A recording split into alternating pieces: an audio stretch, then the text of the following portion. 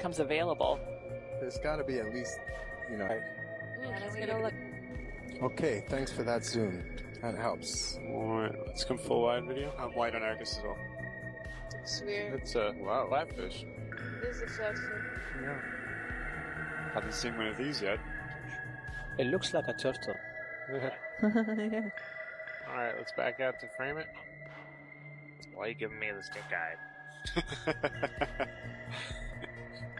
So I think we were commenting earlier that like the rat tails and even this thorny head they don't move a whole lot. They're kind of, you were saying scavengers or just, I think they're omnivores. They kind of just, they have to be down here. They just gotta be opportunistic and feed on what comes.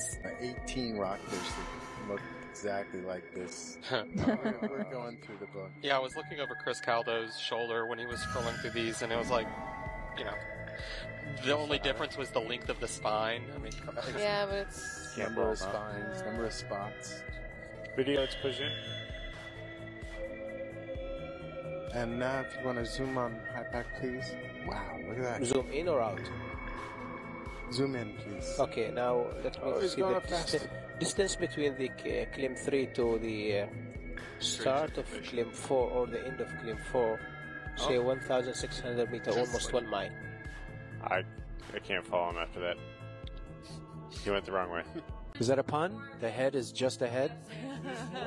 The just ahead is ahead? There's that dead fish to the right. Got it? It's just ahead. You're welcome. If you need to find like a 1%. You're like maybe not quite a whale fall, attractive. But yeah. It's a start. Not as cool as a whale fall. 280. Still counts as a food fall though. I think that. What does it have? Alright, that's enough of that. We're coming out.